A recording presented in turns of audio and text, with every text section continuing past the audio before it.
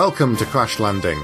My name's Steve, and every episode I'm going to be guiding an intrepid explorer as they crash land on an alien planet. They have 1 hour to choose the 5 books they couldn't live without on their brave new world. Warning, ship crash landing. You have 60 minutes to enter the archives and recover significant cultural artifacts. Authorization required. Identify yourself. Hello, my name's Gemma Todd, but I write under GX Todd, and I'm the author of the Voices series. So far, it's a 4-book series, and Defender was out last year, and Hunted is out the end of May 31st.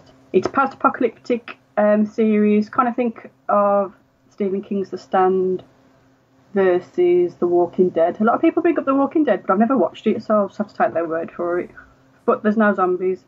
It's about internal voices that come to the fore and kill people off, essentially. So, yeah, it's fun.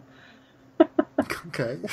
Well, thanks for joining us. I can understand why people say The Walking Dead, just because it's the most popular post-apocalyptic thing out there at the moment. Yeah. Well, I keep meaning to watch it, but I've just never got around to it. Well, you could watch part of season 1, and then it's pretty much the same every season, I would say. Isn't it just about to finish? No, it's still going. Christ. It's got a spin-off as well, Fear the Walking Dead. So there's now 2 shows in the same universe. So Yeah, life's too short for me to start on that bandwagon, I think. well, it's only on about season 8. You got loads. Oh, no. Season 8? I'm not kidding. Yeah. Oh my God, okay. Anyway, we're here to talk about books. Mm-hmm. So tell me what your first choice is. My first choice is one of my favourite authors, and it was difficult to pick one. It's Richard Matheson and I Am Legend. Okay. I'm sure most people I speak to have read this book. I'm sure you've probably read it. I'm guessing you have. Yes, I have. I love it. Yeah, it's a classic, isn't it? I mean, you can't go wrong with it, really. I came to it when I was about 15 years old, and I was like in that romantic read everything ever written period. And I'd read some post-apocalyptic fiction already. I think I'd just come off the back of reading The Day of the Triffids by John Wyndham. Yeah. And I picked this book up, and I think the thing that was most refreshing about it is how it comes from a completely scientific point of view about vampires. And for someone who had read stuff that it's all kind of like they were mythic creatures and it was all kind of made up, and to read something that was so based on science, as for a 15-year-old, it made me feel like vampires could actually happen. Mm-hmm. And it's not that it scared me, but it just felt like truth. Do you know what I mean? Yeah. But this was like pure science fiction as opposed to like fantasy or whatever. And I was blown away by that, really. And by the time I'd finished reading the book, when I read that last sentence, which I won't give it away because it is a spoiler, I remember just sitting there with just awestruck, really, and thinking, God, that is how you finish a book. And I took that on board as an author, as a writer as well, that, you know, it's important to end anything really on a strong, emotive note like that. It was, yeah, there's not many books that really kind of like make you sit back and think, wow, I was in the hands of a master there, and I really felt like I was in the hands of a master. It's a deceptive book in some ways because you think it's one thing and it turns out there's something else. You have the scientific approach to. I'm sure now under modern scientific scrutiny it wouldn't hold up compared to back when it was written, but at the time it worked really well. And it's not a big book. That's the other thing. It's quite a lean book by modern standards. Yeah, it is. But it's still so good. There's just so much in there. Well, I remember it. I mean, it was written in 1954 or something, in the 50s anyway. Yeah. So it was a good, 30 years before I was born. And I remember reading it and having no idea when it was written, just thinking, this had been released last year. Mm. But it's so timeless. And when I looked on the publication page and saw it was 1954, I was, aghast again. I was like, oh, my God, I can't believe that's, whatever. It would have been 40, 50 years old. Mm. It's crazy. It was one of my reading gaps. There's certain classics that I just missed. And so I only read this book about 15 years ago or something. Oh, yeah. So when I was sort of mid-late 20s, I read it. And at the time, I was just absolutely blown away. And then after that, I then went and watched 2 of the film adaptations. I've now watched 3 because they made a third one. They did. They shouldn't have done, but they did. Yeah, it's not bad, but none of them get it quite right, I think. None of that. And I don't understand why, because the source material is pretty much perfect as it is. I'm not sure why they feel the need to mess with it so much. I even got the graphic novel adaptation that they did a while ago, and that was quite good, because that's a big, meaty thing. Oh, I didn't know they did a graphic novel. Yeah, it's I'm trying to remember who's it's quite a well-known artist who's done it, but it's very, very close to the book, and it's all black and white art, and it's really, really good. So that's cool. I'm back into my graphic novel reading at the moment, so I'd have to look that up. Yeah, it's probably the best adaptation I've seen, because I mean the original, the Vincent Price one, is now so old that you can watch it for free on YouTube. Oh my god, the rights have run out on it. Yeah, that the film is now public. You know, it's just because it was that long ago. That's insane. And then there was the Omega Man with Charlton Heston, and then finally I Am Legend with Will Smith. I've only watched that last one. I haven't watched the other two. The Omega Man's all right. It's not. It's probably there again. They set it in a city, though. They do it very much in a city rather than a guy just in a town, which is like the book. So they've sort of urbanized it a bit, which doesn't really work for me. But you know, it was okay. It was okay. Cool. So that's my first pick. Okay. So tell me about your second choice. So my second choice is Touch by Claire North. Now I know Claire North is a pseudonym and her real name's Catherine Webb, but she's also written under Kate Griffin? Yep. Yeah, so she's a prolific author for someone who's younger than I am. It's quite depressing thinking of how many books she's written. A lot, yeah. But her Claire North books are they're kind of almost they're definitely marketed as mainstream, aren't they? But they've got this kind of always a really unique premise hook behind them. So her first book that she released under that name was The First 15 Lives of Harry August, which did really, really well. It was like might have been like a Radio 2 book pick, and it might have even got on the Richard and Judy, I can't remember. But Touch was the second one she released. And as much as I love the Harry August one, I found Touch to be... I just loved it more. I think it has such a science fiction element to it. Yeah. And it's rare that books with a science fiction element, such a strong one, manage to get so successful, to be honest, because it doesn't happen very often. Yeah. And it's about this, the main character is called Kepler, and the hook of the book is Kepler is almost like an entity that can jump from person to person just through the touch of skin on skin. And they're referred to as ghost, but you never actually find out, because Kepler isn't the only entity that can do this. There's a couple of 3 others or so that come into the book. And you never actually find out what exactly they are, which I love that kind of question. Are they ghosts? Are they spirits? Are they souls? Are they some sort of alien?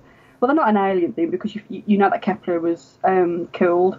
Was essentially it was a very violent attack. Right. And when she touched his murderer, she jumped. I say she because she never really. It's very gender. Another reason why I love the books, it's so gender fluid, because Kepler has been jumping so much into different bodies and spending time for like years, decades, even in other people's bodies, that she becomes whatever gender that he or she's in. Yeah. So it's like just so gender fluid. It's wonderful, and it could have been really confusing. I mean, the fact that this entity, this ghost, can jump from person to person, and I mean, there's a chase scene right at the start of the book where essentially she does just jump from person to, and it could be so confusing for a reader. But in the hands of Claire North, I mean, she's such a good writer anyway. She pulls it off, and she makes it look easy. And it's a kind of book where I wish I'd come up with that idea. It's such a good idea. And then to pull it off on top of having a brilliant idea is just a bit special. And have you read Touch? I can't remember if you have. No, so I've read The First 15 Lives of Harry August, but I've not read this. And she's got a new one that's coming out this year that sounds really interesting, called 84K, that I think has already been optioned for like a film. Yeah, I'm pretty sure. Yeah, I've heard news that it's been optioned. So that was amazing. That's even before the books come out. It's done that. It has. I mean, Touch would be really hard to film, but if I could get it right, it's such like a thriller, urgent type pace narrative. It would work. It would translate really well as a movie. Yeah. But it's just, she picks difficult things, doesn't she? I mean, Harry August is difficult. The time looping that goes on in that book is quite confusing as well. Mm-hmm. But, yeah, Touch is amazing. I'd love to, like, have that on my island or wherever I'm stranded and just read it again, just for the pure skill that's involved in it. She does these very sort of high concept ideas for her Claire North sort of persona, and they all got, I think it's one of these things that you could pitch each one in a couple of sentences and go, oh, that's really good, but she's one of these people who can then execute it well, because it's all very well having a good idea, but it's can you carry it through, and she does. Exactly right. So many people have good hooks and I get really excited, and then when I sit down with a book and it's actually quite rare that I can pull it off. Yeah. So the standards that are in my head, because my standards are just ridiculous. I can't meet my own standards, never mind anyone else. So you're right, the first 15 Lives of Harry August was a Rich and Judy and a Radio 2 book club and a Waterstones book club as well. Really, really well. You know, it literally hit every single thing it could hit for it to be a success, and it deserved to be. It was a really fantastic book. But if I had to pick Touch, out of all the Claire North books that I've read, and I think I've read 3 or 4 now, Touch is always the one that I tend to recommend as a first book into reading her. Okay. 84K has been optioned for a television series. There you go.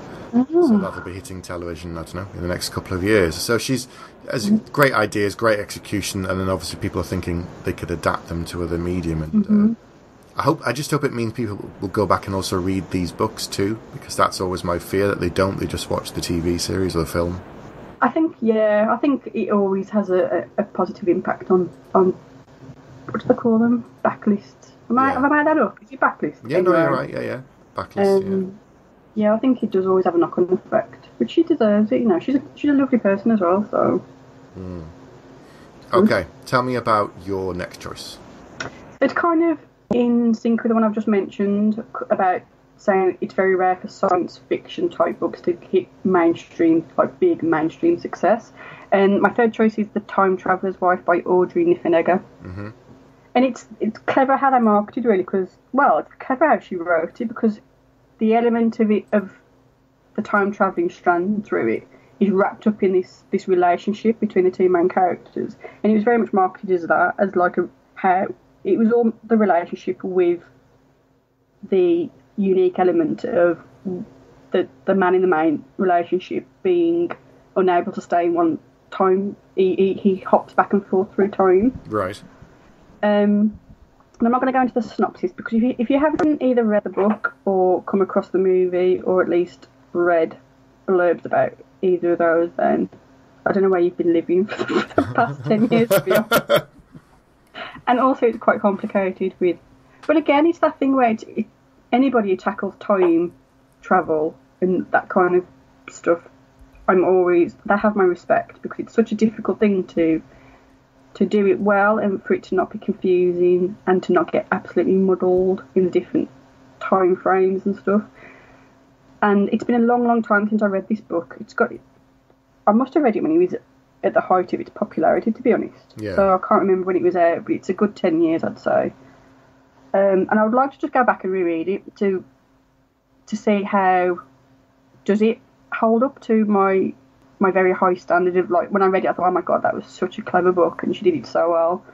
Or would I read it and think, now that I'm more in the like writing type world, would I be a bit more critical of it? I don't know.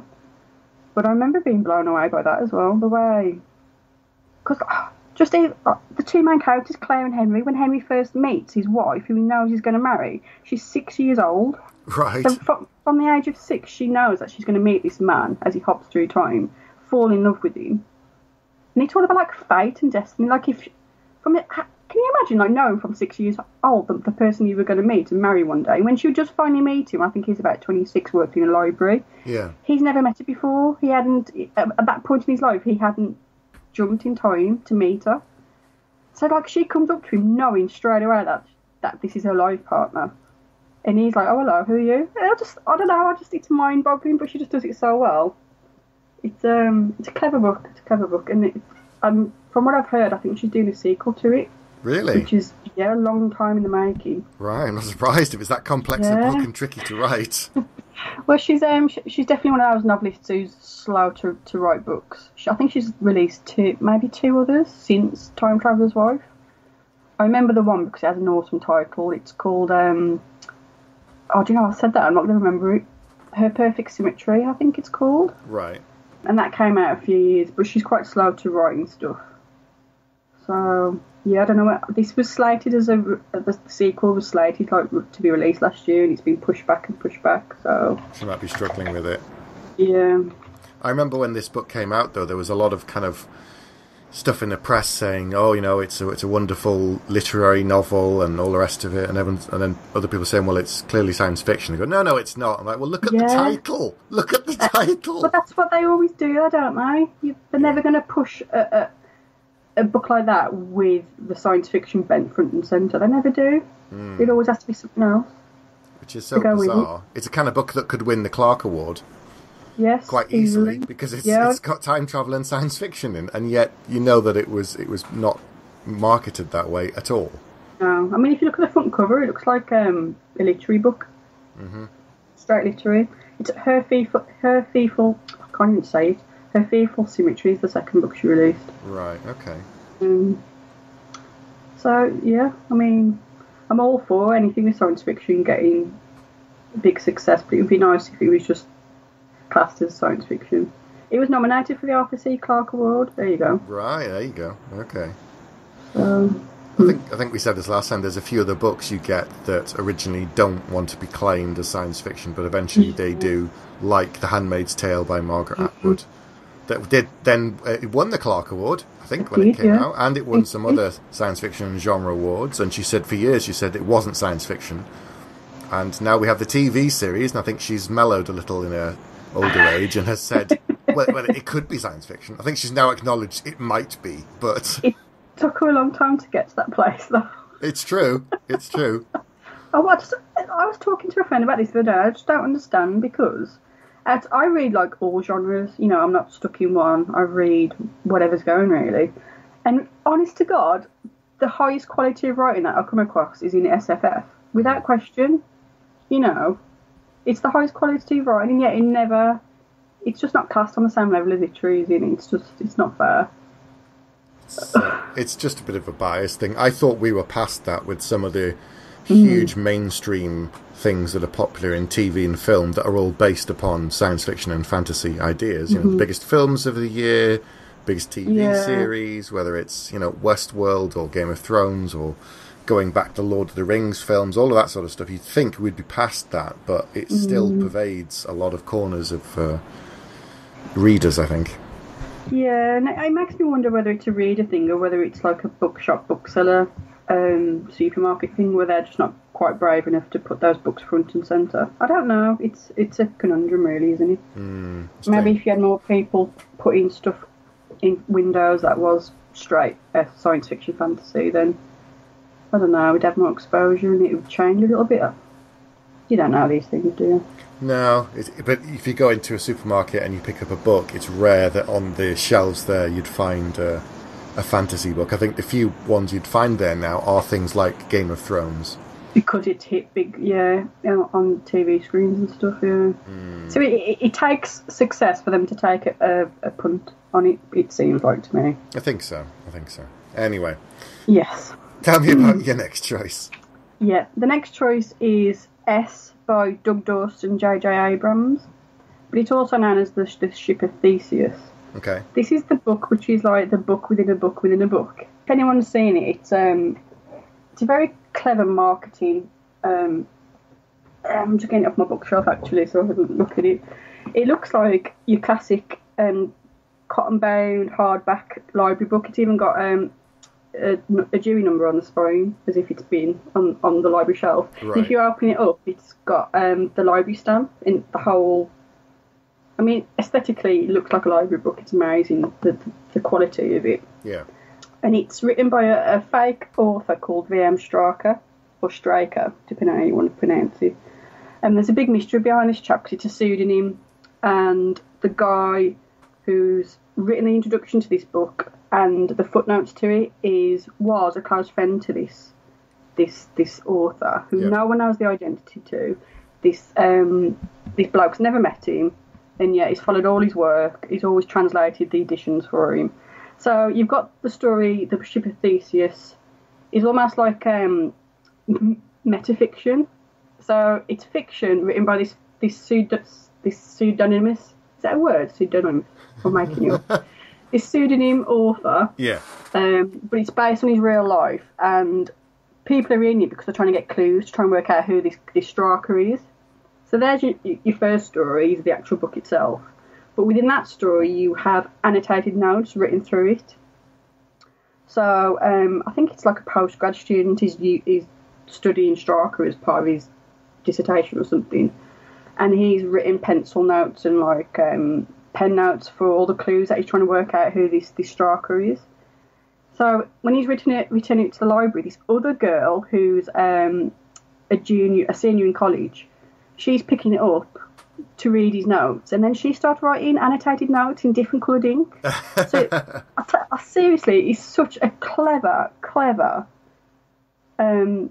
thing to have done, and I can't even imagine how much planning and that went into making this book.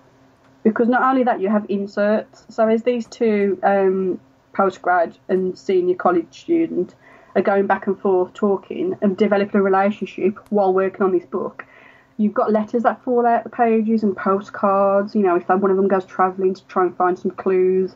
And it's just such an this isn't something you could get on a Kindle. No. You have to buy this book and live with this book because it's so immersive that it kind of takes over everything, to be honest. And I'd say you have to set a good 3 weeks aside to be able to first read the book in itself. Yeah. Then go back and read the annotated footnotes. Because it's, seriously, Steve. So do you find out more about this guy through their notes, like who he is and who he might be? Yeah, but like, you know, J.J. Abrams is the guy who did Lost. He doesn't necessarily give you answers to everything. Right. There's still very much a mystery involved. But if you go and like read some people's reviews, they're convinced there's like code in the footnotes. So it's like almost becoming this mythical type treasure hunt where you've got readers going away and trying to work out who it's a fake author. Right, so they think it's someone actually real. Well, I don't think they think it's real, but they're just trying to work out the mystery. They've got that like engrossed in the whole narrative of it, that they're just, we need to work out who this guy is. Yeah. It's very clever, but it's, you have to pay attention and you have to sit down and really read it. But, you know, if I was trapped somewhere, that's 3 books in one, so I thought that was a good pick. It's one of these things, as you said, you couldn't have a digital version. You couldn't have an audio book. It has to be seen, and it's a proper artifact. It's something you fold out and explore and look at and study, almost like a piece of literature text that you would study at school.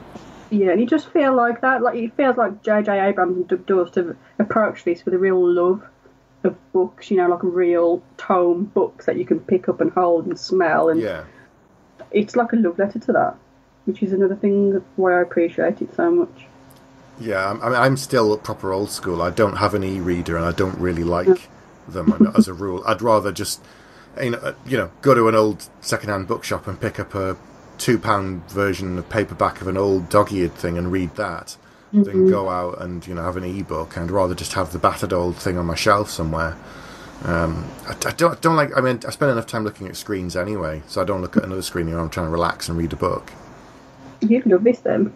Yeah, it's a proper artifact. It sounds like the ideal thing for me. There are certain books I want to own, I want to have on my shelf. And I think I told you, I can't remember, I got a special edition of Dune by Frank Herbert. Yes, the folio edition. Yes, so it's a special slip-cased, hard-backed edition with new paintings that were done, and it's absolutely gorgeous. And it's one of my favourite books ever. So I was like, when I saw this special edition, I thought, yep, I'll get that. They're like works of art, though, aren't they? That's what they are. They are works of art. Yeah. And you need to appreciate them for that. I would offer to show you my copy, but I've still got it in its cellophane because I'm convinced in another 10 years these are going to be an absolute fortune to buy. But Tom's got a copy. You can always ask him. His has been leafed through and paged through quite a lot. So. Okay, so you read his one and kept your own. Yeah, exactly right. Well, Tom had it for Christmas and I read it first and I was like, oh, wow, that's amazing. And then I bought a copy, so... We should say it's our mutual friend Tom Bissell from Book 4 podcast. Yeah. Okay. It's useful sometimes. What number are we on? What's your next one? What number is this? The last book I chose is, of course, I was always going to have to pick a Stephen King, and it was very hard to narrow it down, but I've gone with The Shining. Okay, so why The Shining out of all? I know you're a big Stephen King fan, so why The Shining? I am a big Stephen King fan, and yet I haven't read I probably only read 60% of his bibliography. Yeah. So there's still a lot of books that I haven't. I was quite late to the game coming to, and I didn't read The Shining until it was only fairly recent. It was about 4 years ago, maybe 3 or 4 years ago I read it, and I'd had so many people tell me how amazing it was. I kind of picked up and think, yeah, I'll enjoy it, but it's not going to be, it was written in 1977, 76, something like that. Yeah. But I read it, and it's just such a good book, and it's always classed as this kind of horror, but I came away from it thinking that is probably the best psychologically deep and profound book that I've ever read. It's about this the main character is he's a recovering alcoholic, and he's literally losing his mind, and there are supernatural elements to it. I mean, Danny Torrance, the kid in it, has got the Shining, and he sees things and experiences things that are definitely supernatural. But as far as Jack Torrance is, for me as a reader, I just read it as this guy who was going absolutely mental. Right. And there's a piece of writing that kind of explores that. I just found it so fascinating. And, Stephen King, a lot of his stuff is based on his own personal life. And he had massive substance abuse problems, didn't he? When he was younger, yeah. Yeah, and I can't remember when he kicked that habit, or whether this was written before or after, but it's almost like a biography of his torment, and, because he was a father and he had young kids.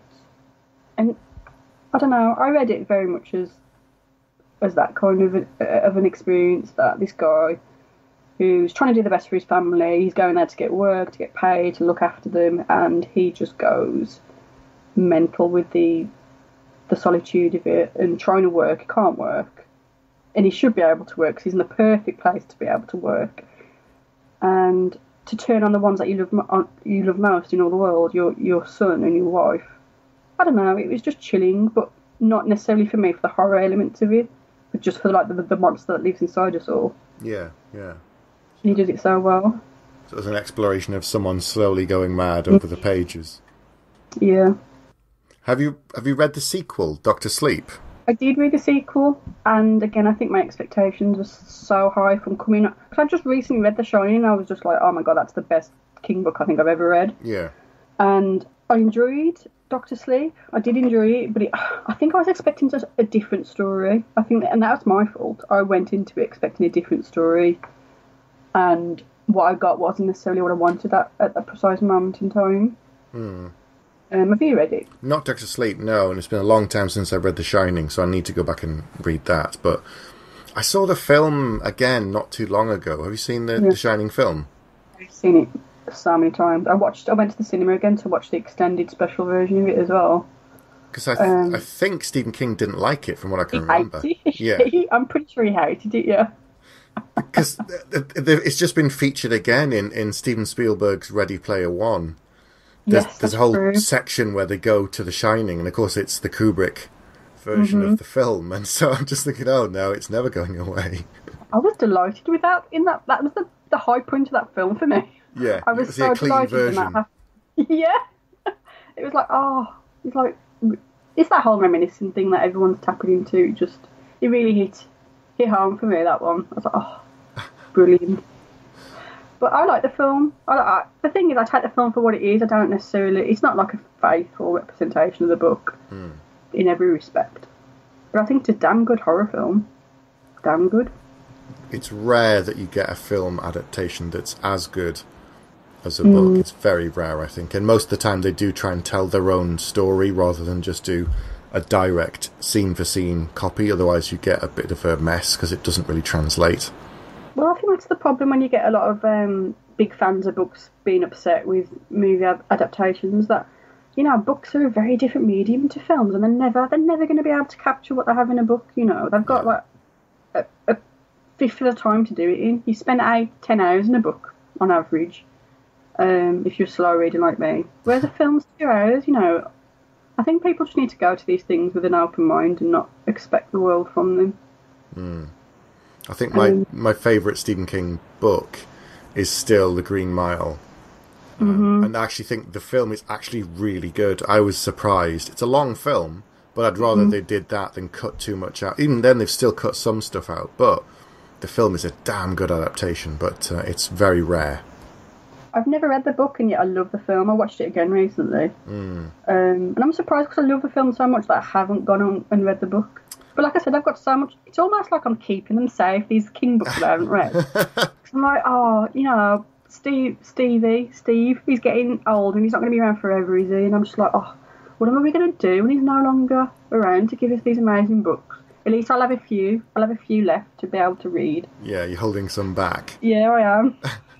Well, I remember when I was picking up The Green Mile when it first came out originally, and it was released in these novellas, well, sort of 100 pages, 150 pages, and to sort of come out, and then 6 months later you'd get another one, or however many months it was, and they sort of released 6 of them, and which hadn't been done that way, and there was no ebooks and audiobooks back then, so you just had to sort of read that and then wait for the next one. You can get collected versions now, but cool. That was really different. So I've now got the originals and all this in the separate bits, and a collected version I got later. Wow.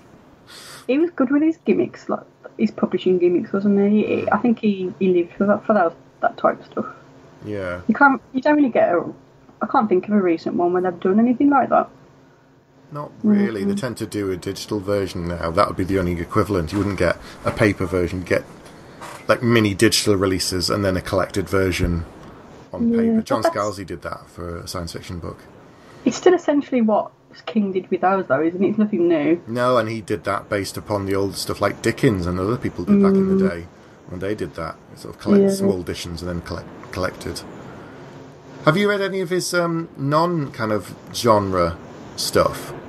I'm trying to think of an example. Like Mr. Mercedes, have you read that? Yes, I read Mr. Mercedes, but I didn't read it the second or third, and that will probably tell you what I thought. Oh dear, okay. I didn't dislike it, but it wasn't what I wanted. You wanted something... for a certain... Yeah, it just felt like he'd written it for it to be made into a movie, which is fair enough. But, you know, I can get that kind of crime thriller element in 1,000 books. Yeah. That's on the shelf. They've done a TV series of the first one with... Yes, true. Brendan Gleeson. That's right. Yeah. Which I would really love to watch, but I don't think there's UK access to that yet, is there? Not yet, no. But I think it's gone well, so I think they're looking to adapt the other ones eventually. But there's so much on at the moment in terms of TV, it's one that I'll get around to when we see it. But see, that's the thing. I would like to watch that, but as far as books go, I wasn't too bothered with those. You prefer more the supernatural and his... Yeah, I mean, I love Joyland, which technically isn't supernatural. It's in that, is it Hard Crime Cases series, I think? Yeah, something like that, yeah. Hard Case Crime, anyway, that series. And I love that. I think, do you know what, I do think Stephen King is at his best when he's doing, like, more concise fiction. So that's only, maybe 290 pages long? Yeah. I'm saying it's coming off the back of saying I love The Shining, which is massive. It's no Stand, come on. No, but it's still no Stand, or it. But I think he's especially excellent at when he does the shorter fiction. I mean, I love his short stories, but Joyland was a joy. I really rated that, and that's pure like serial killer type fiction. There's no supernatural. There's hardly any supernatural stuff in that. The kid in it is a bit supernatural, but that's not the focus of the story. So I enjoyed that. And have you read his Bachman books? I can't remember if we talked about this. Yes, because we spoke about Desperation, didn't we? Yes, that's right. The Regulators. Yeah, I've read a few of them. Can't say I doubt I read them all. I can't remember, to be honest. I was looking through his bibliography the other day because he's like written 50 plus novels or whatever it is. Wow. And I know what every single book is about, but I haven't read. It's weird, isn't it? He's one of these authors that people just know his work. They know. So like the Tommyknockers, I've never read, never seen the film, and yet I know what it's about. Or Pet Sematary, never seen the film, never read the book, and yet I know what it's about. It's just, he just pervades. That's what I love about him, actually. That people have just embraced him, haven't they? Yes, he's become part of popular culture now. His name is synonymous with the type of book. Yep. And that's so rare for a genre writer. Yeah, there are other people that you can compare him to and sort of peers, but it's like Terry Pratchett. There was only one person who wrote that kind of book, and that was it. Yeah. There was no one else. No, they're special, aren't they, those kinds of writers? And he's just so prolific as well, Stephen King. Over the years, he's just kept going, doing different things, experimenting with from Dark Tower to straight crime to something, but he's just kept going, and there's so many. I know. That's rare for an author to be able to be given that freedom to write in all different kinds of genres. You don't get that very often either. No. And he just seemed to be doing it from the start, really. I mean, he obviously started with his horror, but he did the Shawshank and stuff wasn't that fairly early? The Running Man was fairly early in his career. Yep, it was. That was a Batman book, wasn't it? Yes. Batman. Yeah. I said no Batman, then a Batman book. And that's pure science fiction. Yeah. I think he writes what he wants to write, and just because he's so good at what he does, that people go, yeah, I'll buy that. Give me some more. Yeah, for some fans, they'll just buy a book sight unseen with his name on it, and that's it. Yeah. I'm one of those people, to be fair. But after he's been doing it for this long, and he's obviously very, very popular, then you can understand why he's got such a following from some people. They just, I'll pick it up. Yeah. It's just so good. It's nice to feel in safe hands. I guess that's it. You may not know where you're going to get, but you know you're in safe hands. Exactly. I think, which is always good. Okay, yeah.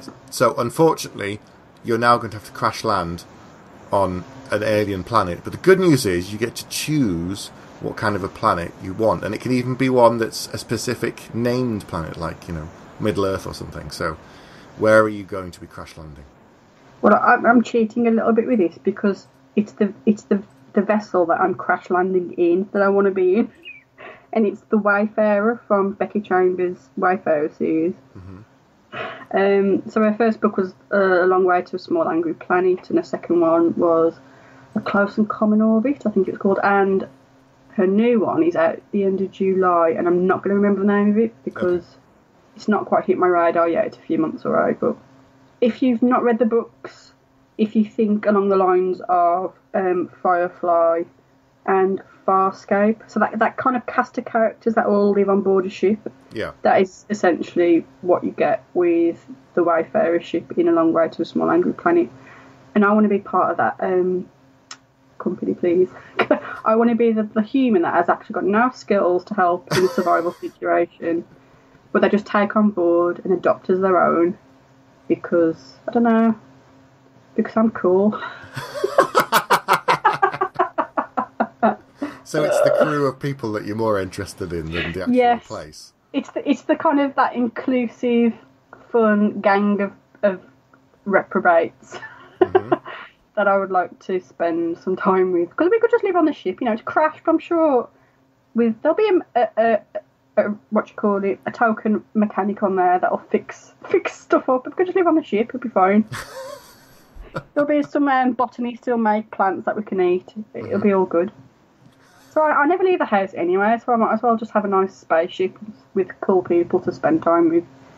As long as you've got a window, look outdoors a bit. Yeah, there'll be a window somewhere, I'm sure. But there is on the Wayfarer. There's a lovely picturesque, I think it's where they eat their meals, like the galley type place. You can go and look at the stars. So there's definitely a window on it. Sounds very kind of Firefly-esque. Yeah, well, apparently Becky Chambers hadn't watched Firefly by the time she'd written any of it. The only kind of all ensemble cast spaceship thing she had watched was Farscape, and you can feel Farscape in it definitely, but it's its own thing, Yeah. Okay, well that's a different choice we've had anything before. So well done for originality. I'll give you points for that. I'm bending the rules slightly. I keep bending the rules for people, but. I'll allow it. Because there aren't that many planets that are actually that nice. I was thinking about ones and that I'll die within the first week. I don't really want to die. You could just live in the Shire and just sit around eating all day, drinking, going to someone's 770th birthday party. That is true, but I'm sure everybody picks the Shire. Everyone probably always goes to Tolkien. No one's been yet. Really? No one's picked Middle Earth yet, and no one said, can I just crash land in the Shire and then just sit around all day eating, drinking, and writing my books? Hang on, nobody said this yet. Now everybody's going to pick it, but they can't all do it. So. We're all scared someone else has already gone there, that's why.